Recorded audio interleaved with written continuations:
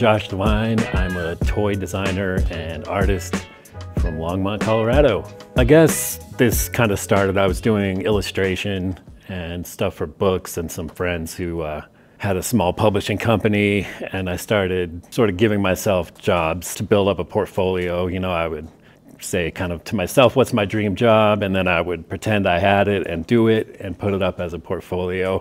From there, I found out that Kid Robot had moved to Boulder, and Kid Robot is a designer toy company. They did all kinds of apparel. They worked with all kinds of artists and were sort of pioneers, you know, in the designer toy industry. This is their figure, the Dunny. And basically it's just a blank figure that any artist can put their work on. So I was really excited to hear that. It's sort of what I wanted to do. It was like my dream job. And I applied there, had an interview, and it went really well. And so I started working as a concept artist there. So my job, basically when I started, was to design toys, to draw digitally or on pieces of paper. You know, my first day I got there was a big stack of paper and it just said start drawing on the top. Eventually learned more stuff, became senior concept designer, and then company kind of was expanding, had more people, and eventually I became art director there.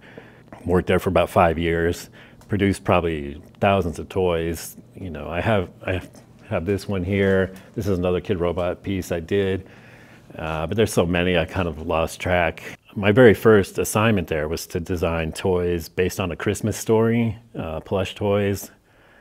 And so the first thing I drew was Ralphie in his bunny suit, which was a dumb kind of little toy, but it's always sort of special to me now. You know, I have it up on my shelf because I felt like that's when I started doing what I really thought I should be doing, you know. And I think working those kind of hours, like 8 to 5, doing art stuff and drawing, is like beyond any art school experience you can have. You know, there's just no way you would do it if you weren't sort of forced to or paid to. And so I became better. You know, I learned a lot from the people I worked with. I worked with some really great people and great artists who taught me a lot. But I also learned not just about the art and coming up with the ideas, but also how to make things ready for production and how to, as opposed to just drawing, how to design sort of while you draw. So yeah, that's how it started. And when I left, I started a company just called Josh Devine Studio. It was just me. I did everything from that I'd learned at Kid Robot, from concept design to packaging to working with factories, everything. And I produced this biting vase that has been pretty popular.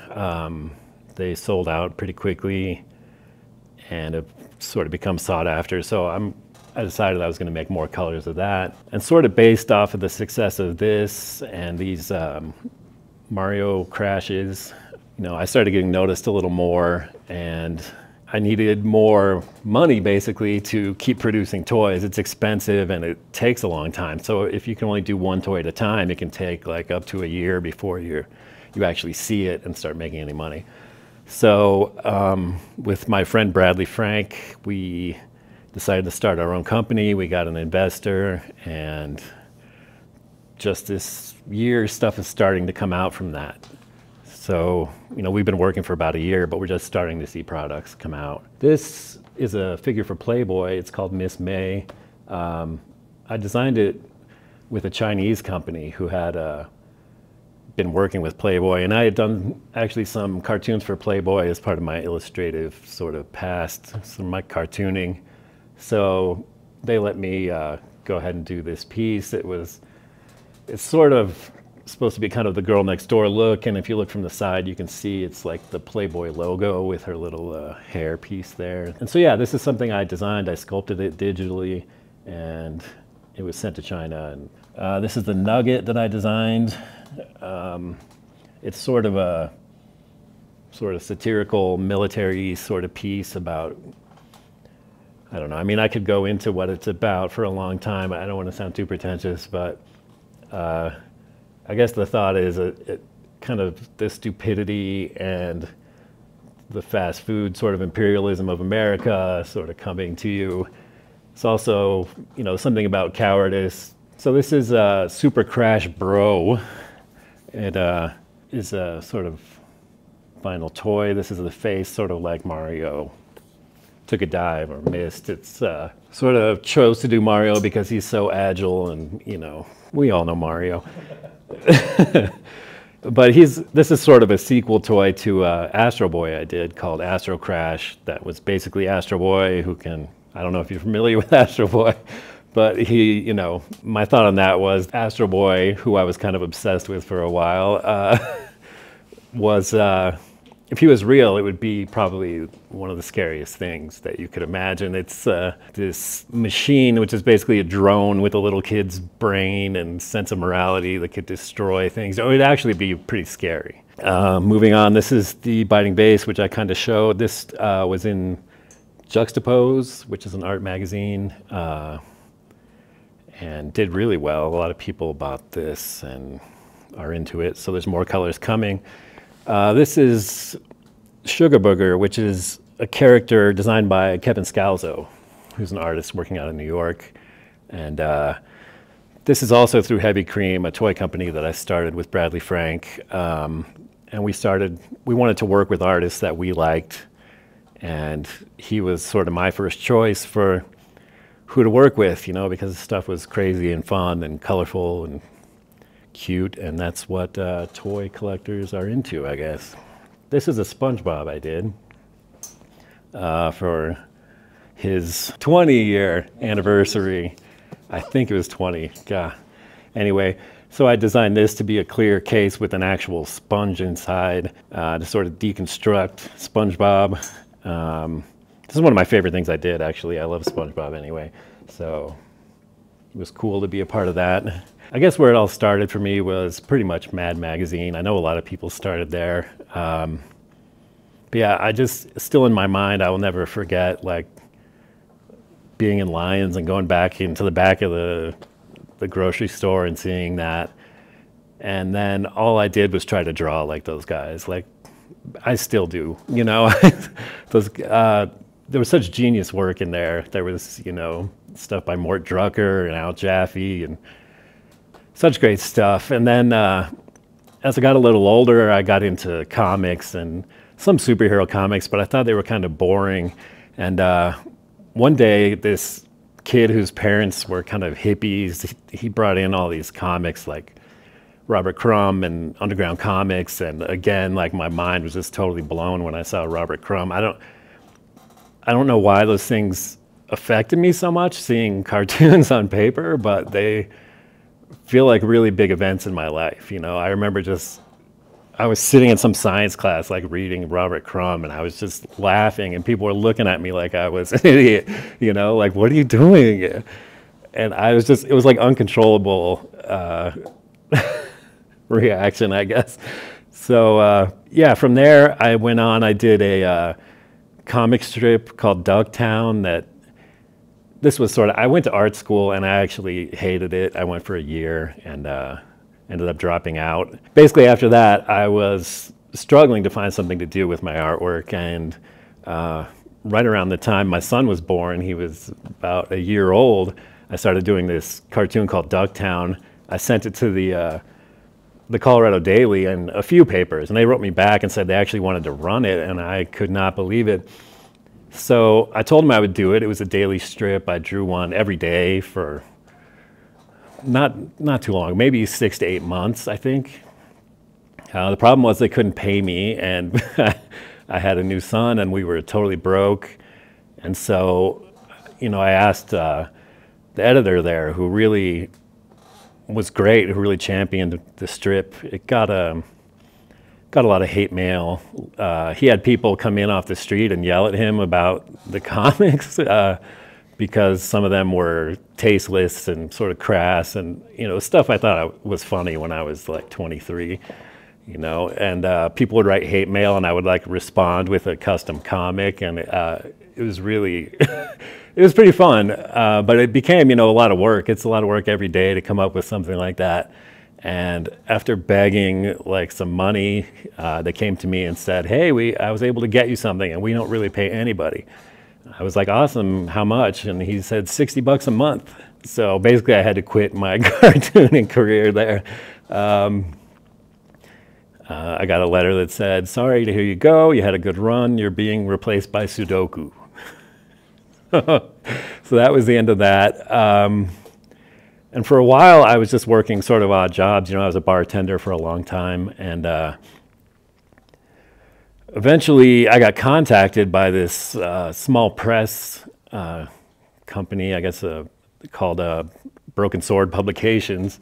They wrote to me and they said, like, we love DuckTown, we want to make a book, and, you know, we'll give you some money for it, which I thought was strange. And then I worked with them, designed the book, did a cover, and it had sort of a cult following. People contacted me to buy, like, original artwork.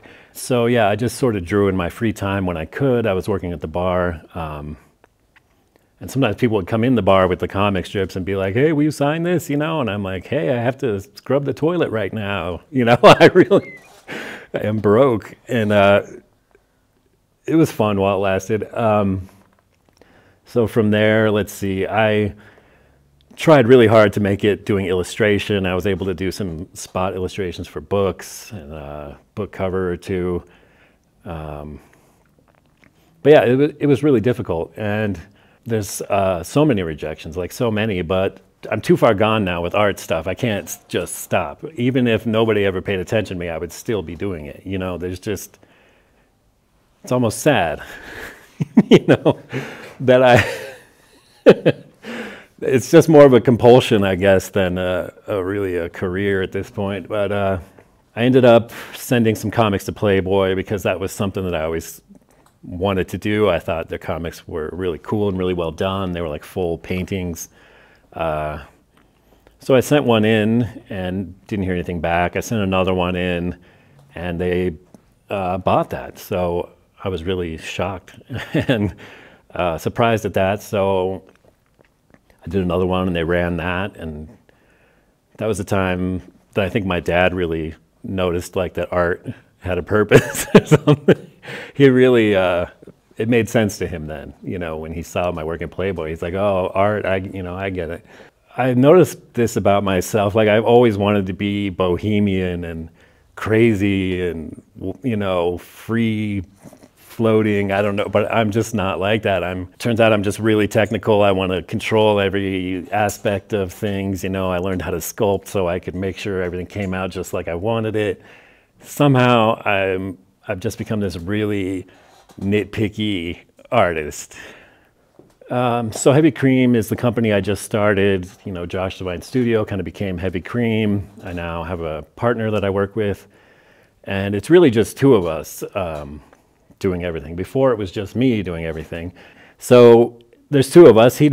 Bradley does marketing and, you know, talking with companies and talking on the phone and stuff that I'm not really good at, and I'm design and, you know, I do everything design, packaging, sculpts, promotional art, videos, you know, renders, and Bradley takes care of selling the stuff, and he's really good at that. So we're just getting started. We just had our first products come out, and I guess as far as Heavy Cream, the name is kind of a strange name. I know, Heavy Cream, but it was based on what the vinyl looks like when it's melted and being put into a mold, you know.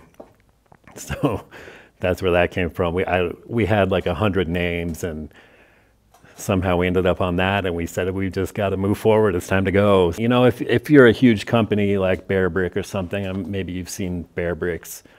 You know, people will just either buy whatever comes out, or they'll know about it. They're into it. You know, it's established. It's not kind of the same level as doing something independent like this. You know, this is something where people aren't going to buy it based on your brand's credibility or coolness, or, you know, because some rapper likes it. So we're trying to build that up so that our brand says that. So we make sure everything we put out is designed well and produced with good quality. And hopefully, you know, we can get people to take the chance because they love what they see, and not just because some sort of clout is attached. Of course, the dream is someday the clout will be attached, but I guess that remains to be seen.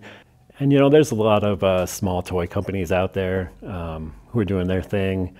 There are a lot of companies that are just artist-driven now. I think the time and place for a big company like Kid Robot is kind of past, and people are looking more for individual artists and smaller companies to see what they produce. I mean, it's tough, as in any art form, your peers are also your competitors, so there's maybe a kind of an uneasy relationship. I don't know, I don't really feel that way. I feel like we're all sort of helping and pitching into this big idea, and we're all doing what we love, really without, the monetary reward that we need. People doing it now are people who are doing it because it's what they love, It's almost reassuring to see other people's work, and inspiring, and a lot of times painful when you could say, God, I wish I had thought of that or done that, or how can you do that? I'm hoping that what will happen is the level of work will keep going up, amongst everybody. Kind of like if you're, I don't know, a skater and you're skating with a person who's really good, it kind of being around them will help elevate, everyone. So that's my hope, and I'm always studying and looking at what's new, and looking, reading about design, reading about art and artists, and just, it's a constant presence in my life, really, is, not just the toys and the plastic, but the ideas sort of behind them. I feel like it would be difficult for somebody to do this just for fun or just for a hobby. There needs to be a level of obsession to go through on something that takes 6 months to a year and to produce, and has to be, made in a factory across the ocean, and the communication you have to keep up, and just to get the piece made, just to have it in your hand is an amazing thing. I guess the target market is changing. I don't have statistical paperwork or anything that tells me what's going on, but I know that it sort of began with guys sort of my age. I think in the beginning it was sort of a male-dominated sort of graffiti and kind of street art themes. And it's really mutated and changed a lot. It has different, geographically, there's different styles. There's, Southeast Asia, which is really blowing up right now. There's, this American style that I kind of am part of. There's Japan that has different forms of plastic. And I guess the market is just, like I said before, you buy it because you just sort of have to have it. You think it's cute. You really want it to put on your desk or something, So in that sense, the market could really be anyone, but there are collectors who are the main, force behind everything. It's like a genre. It's like an art genre in a way. A lot of it plays with pop culture. I don't know, my hope is to make things that become their own sort of IP and not rely on the IP of other people, like this guy here, or this one.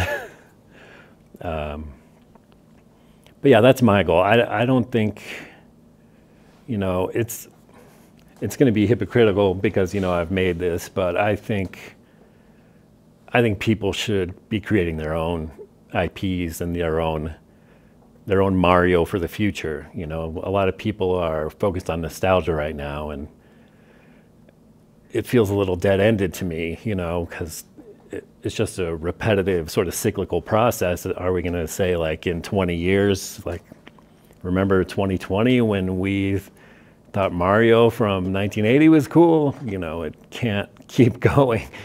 And I mean, I've seen so many great artists who can really do great stuff and have created their own. And I want that, personally for myself, and I think it's a good goal for a lot of people. As far as the future, I guess my plan is to really keep growing Heavy Cream. We have a lot of cool projects that are going to be coming out. We have probably the next year slated, and it's going to be some really cool stuff. yeah, I would love to see that grow and you know, become something bigger. I mean, I guess ultimately I want to be able to keep doing this as long as I can, you know, and if it doesn't work out, I'll still be drawing, painting, doing something somewhere. Even just alone in my basement would probably be good enough for me. Some of these are available now through Heavy Cream. The Sugar Booger is available in 3 colors. That's at heavycream.ltd. These are sold out, and they're available. You can find them on StockX if you're willing to pay. We don't have plans to produce this one any longer, so it's kind of done. There are 4 colorways of this that are available. These are colorways of the Nugget, and they're available also. Just the Golden Oil is available right now at heavycream.ltd. Miss May is available at the ZCWO website. And you can find us online on Instagram, TikTok, Facebook at Heavy Cream Ltd. Thanks to Christian, Ryan, Vince, Satchel, and Michael behind the cameras. And have a good night.